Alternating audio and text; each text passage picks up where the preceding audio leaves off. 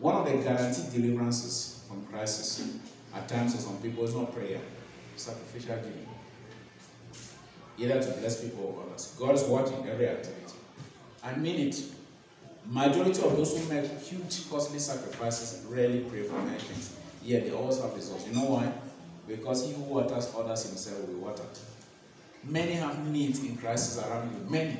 Some have social needs, emotional needs. And this thing doesn't mean you should step out right there and be looking where is the need. Right in the sphere of influence where you are in your niche, there are people right there God is exposing to you every day. So if you're a student, and Henry, there are people in class that have needs.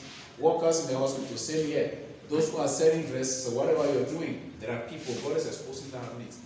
That's why they keep coming around you. You may not be seeing. Learn to give and lack. Say, learn to give and lack. That's when you see how God supplies. Praise God. Then one thing you should do in a crisis or when your faith is tempted is to do what? Say pray. James 5:13 is any afflicted, let him pray. There are many kinds of prayers. We shall teach that one day on Kingdom Prayer. Say plan and prepare for the future.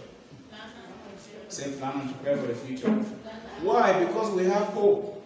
Already we're established. It's a season. Nothing lasts. And every test of your faith is a season. So you must be making plans and preparing for the future. So you must have a vision. That's what I'm emphasizing right here. Say where there is no vision, the people waste.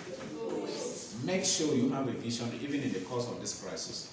Hallelujah.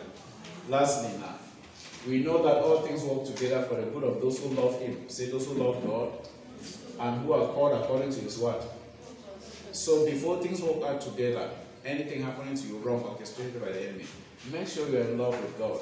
Well, make sure you love God. And to love God is simple. You want to know, say keep his commandments.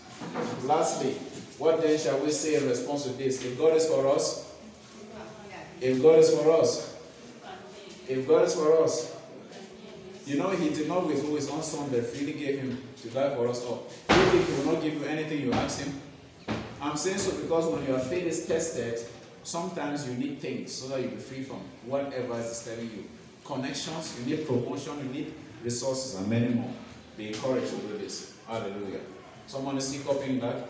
You might want to go back home and take excerpts from all of this and share with someone. Screenshot the slides and encourage them. Were you blessed? Father, thank you. Seed has been sown. The word has entered. I rebuke the devourer from stealing this. The wicked one will not attack their minds. I pray that, Lord, it helps them to overcome perilous times. In Jesus' name, amen.